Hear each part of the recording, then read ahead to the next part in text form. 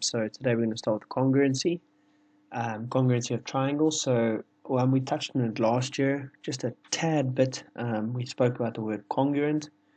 Congruent basically means a shape that has exactly the same, it has the same shape and the same size, so it can basically fit identically on top of another shape. So as I explain more, it will make more sense. So the first thing I've highlighted here for you is the figure must have the same shape and have the same size. Alright, so it must be able to fit identically on top. And then there's a symbol for congruency. The symbol is these three lines.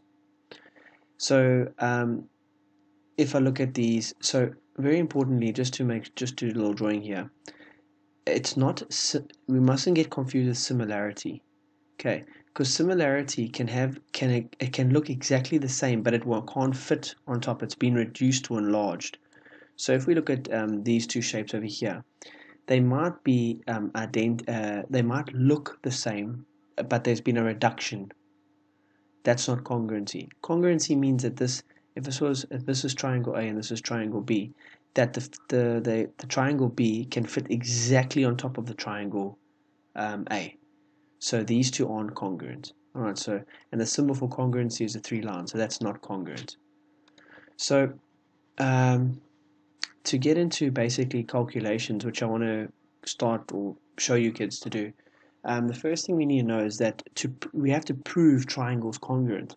And to prove triangles congruent, there are four basic rules. So if you can prove that a triangle has the two different triangles have the three sides that are exactly the same, then the triangle will be congruent. If the triangle has one side and two angles that are equal, then you know that they are exactly congruent. And if it has a side with an included angle side, and I'll explain this one to you now, then you know it's congruent. And if both triangles have a right angle and the hypotenuses are equal and another side, then you know that they are congruent. So I'm going to take these four rules and I'm going to show you, I'm going to match them to these examples here. Okay, so say now I had to ask you, okay, I need you to prove that this triangle and these two triangles are congruent. So if we look at this triangle, the first thing I notice is this side is 53 and this side is 53. So I have a side that is equal. Alright, let's just use a pen. A side that is equal. Then if I look over here, I'll use a different color. I see I've got 39 here and I've got 39 here, which means I've got another side. And then if I look so that color, 52 and 52, that means I've got another side. So that means that I can prove that I have three sides equal. So if I have three sides that are equal, then I know that this triangle is exactly congruent, meaning the same size and same shape as that. Alright, let's look at the next one next to it. Okay. So if I look at this triangle of these two triangles for the second one, these two triangles here, I have got that's given to me. So first thing, I think one thing also I want to show, lead you guys on is that you go what's given to you first. So do you see that I've got this as 35 here, and I've got this as 35. So I know I've got a side already. Alright. Then I must look now. Okay, now I have got a 63 given to me. But do you see this parallel side here? And do you see it's parallel? So I can make a Z. A different color, watch this. And I've got an alternate angle. So that means that this over here and the 63 are equal. So I've got an angle. And then, so now I've got an S and I've got an A. Side and angle. So if I go look now at my reasons, it can only be this one or this one. So I have to figure out something else now. So I have to go look now at my drawing and say, okay, what else do I have that I can prove congruency? I've got a side and an angle. So if I look here, I've got the 60. It's vertically opposite to that. So I've got another angle. So that means in this triangle, this top triangle here, this yellow one, and this teal one, I've got sides that are equal, a side. I've got an angle and an angle, and I've got another angle equal to another angle. So that means that that means now that I've got three reasons, and I can prove that they are congruent. Okay, so I'm just trying to match these triangles to our reasons. Okay, so let me write down that quickly. So this guy over here was SSS. This guy over here, to write it above, sorry, I just need some space, was SAA. Oh, I just keep caps lock. Let me actually write it below. SAA or SAA. Okay, let's look at these two triangles. So these two triangles over here, let's check what I have. I have got a 6 centimeter and a 6 centimeter. So we've got two sides. So we've got a side.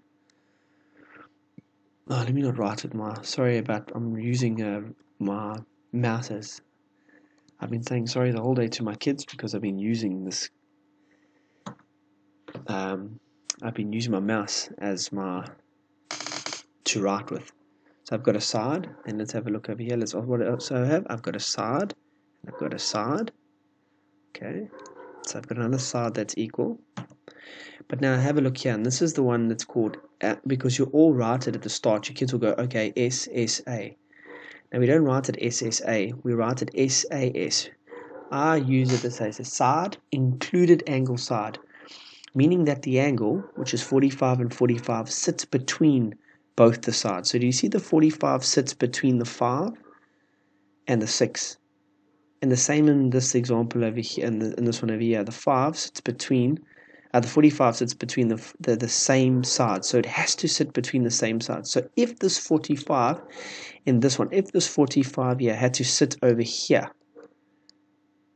then you can't say side included angle side. So I hope you make sense that the 45 has to sit between both the sides. So it has to sit. So does this 45 and this one over here sit between the 5 and the 6? And does this 45 sit? Then you can say, okay, cool. The reason is side included angle side. All right. Rub that out. Okay, then the next one, the last reason, is called right angle hypotenuse side. Here's it over here. Right angle hypotenuse side. So look, in both triangles, do I have a right angle? Do I have a right angle? Yes, yes. Then, do I have a hypotenuse? Remember, hypotenuse is directly opposite. Let me rub that out. Let me use a pen rather. The hypotenuse is directly opposite, remember, the right angle. So do I have a hypotenuse? I'll use green again. Yes, I do. So it's a hypotenuse and they're both 50 centimeters. And then do I have another side? Yes, I have with these two lines, meaning that side and that side. So yes, I have right angle, hypotenuse, and a side. Okay. So that's just me showing you how to identify if the two triangles are. So if you want to know if the two triangles are congruent, you have to have any of these proofs here. If you have side, side angle, side, or the right angle hypotenuse side. That's how you prove it. Now they're setting up, people. The general setup is always, when you prove something, you always prove it like this. You say in triangle and whatever triangle you want. So I've put XYZ and ABC, but it can be whatever. So for example, a triangle just above here. I'm gonna stop using the highlighter. So look at this one over here. It will be in triangle, and I've done it over here. In triangle ABC, here's the triangle ABC, and triangle EDC, here's EDC. You have to prove, so let's prove it. So I'll show you now, I'll write it for you. So prove it. So I would say side ED, I'll keep it in caps lock, sorry, ED is equal to AB. Then, sorry if it's moving like that, forgive me. The next side EC, and it's not in any order, I'm just looking. EC is equal to CB.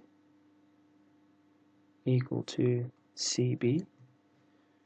And the last one, it's CD equal to AC. Okay, so let me just I don't know why it's not doing that. It should be now. Sorry about that, guys. I'm not going to major on that now. Okay, I got it right. Okay, and then so I've got those three reasons here. That they're all sides. Some books might even put the centimeters in, but it's fine if you do that. Then I know that they are congruent. Do you see? I said that therefore the triangle is congruent. You should put the three dots here. Therefore triangle ABC is congruent. And you have to put your reason at the back of this. So let me put the reason in. And what's my reason? There's only 4 reasons. Side, side, side. That's my reason. Side, side, side. Right. So that was proving. So they said prove it. Let's look at this one over here. Prove, and this is for this triangle over here. Which one is it? PRO. Let's check where PRO is. PRO. Oh no, where is that? PRO. DEF. Which one am I? DEF and ABC. Okay, so let's do this one over here. So I've done that wrong there. Let me just take that out. DEF. So what here? Let's rather call it, what was it? It's triangle ABC, eh? ABC. Okay, so I'm doing that one there. Let's see. What are my reasons? Let's go. I've got a side, AC equals side DF. Next one. I'm gonna do the angle. I can do the side if I want to. You can do whatever we want. So I've done this one first, there and there. If you want to do the 45, you can. You don't have to go and do the 45. You can do it in any order. Doesn't really matter as long as it makes it side angle, angle, side, or right angle, hypotenuse, side. So I'm gonna say angle. You should. I can't get the copy now, but I'll do it here. CAB equals FDE, which equals 45 degrees. And you should go put that little copy on those, that A here, so that angle A and that angle equal to 45. And then the next one, so now I just need to do this AB equals DE. And so now I've got my 3 reasons. And what is it? It's a side, right here. So I've got a side, I've got an angle, and I've got a side. And with this one, make sure it's an included angle. Yes, it is the included angle in the middle here. Okay, so my reason is they are congruent. And my reason is side, I'm going to put capitals on side, angle, side, close bracket. So you'll get a mark. Let me show you where you get your mark. You'll get a mark like this here. That, 2, 3, 4 marks. Right, and you always prove like that. And these are the straightforward ones, right? You get complex ones, but I just need you guys to understand the straightforward ones where you just have 2 different triangles sitting on. Alright, so guys, important things to know is symbol. This is the most important, the 4 reasons how to prove congruency. And then your setup. Please, I need you to take this down in your books. This is the setup. You always set your question up like this. Obviously, that will change because it's different triangles each time. But you're always in triangle, whatever the triangle is, and another triangle. 1, 2, 3. You have to prove. And then once you've got 3 reasons, whatever it is, if it was this one over here, then it would have been the right angle. You would have said angle Q is equal to angle E. You would have said side RP is equal to side DF. And you would have said other side over here, this side is equal to that side. So you would have had a right angle, hypotenuse, and a side. Always set up like this. So I would like you to take some notes down, do it in your book, set up your examples, make this an example, and then draw the examples, triangles above it. So copy these triangles down, these 2 triangles. Okay, so let me just make it neater so you guys can see. So what I suggest you do is Now, for me in your books, you copy down the symbol. So number 1, the symbol. Number 2, all these reasons over here. Take down all these reasons. Number 3, do this example. So it's that triangle there. And number 4, take down that triangle over here, that example over there. Okay? And then there's an exercise to follow. Try them. I'll put down the answers and I'll recap, and I'm on Teams if you need me. Thank you, kids. God bless.